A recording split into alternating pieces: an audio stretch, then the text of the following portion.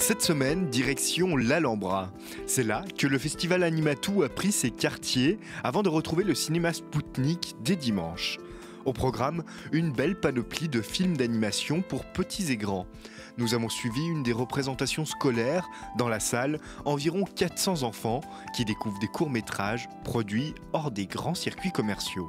Les films qui ont été présentés tout à l'heure sont coproduits ici dans la région avec des artistes suisses. Et puis, c'est de leur donner à voir d'autres formes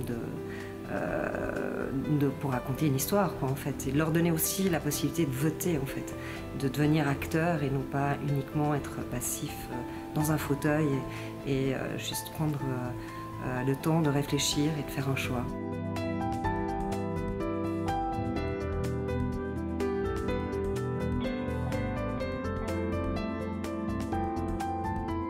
Il y a 13 sections en compétition, donc pratiquement toutes les séances sont compétitives à Animatou.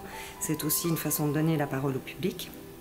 Donc 5 compétitions dans les scolaires et ensuite on a des programmes qui sont de la compétition internationale avec un jury international, une compétition expérimentale avec des films dont le dispositif narratif est quand même différent, casse un petit peu les codes, c'est un laboratoire d'images. Ensuite on a le documentaire animé qui est de plus en plus mis en valeur. On a énormément de films qu'on reçoit et beaucoup d'artistes qui composent et qui racontent le réel avec une touche d'animation. Et puis ensuite on a une compétition suisse et notamment la Suisse sera invitée.